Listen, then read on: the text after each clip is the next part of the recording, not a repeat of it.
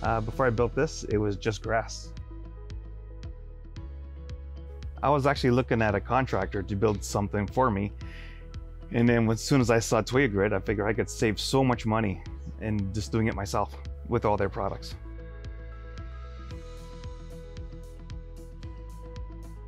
I saw the brackets, I'm like, oh my God, this is what I need. I didn't go anywhere else. Like, I've told my friends about it and they've already bought brackets, and I just told them how easy it is.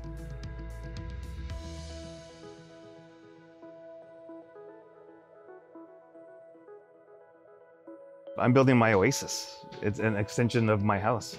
So I could sit here during the summer months and just enjoy the space.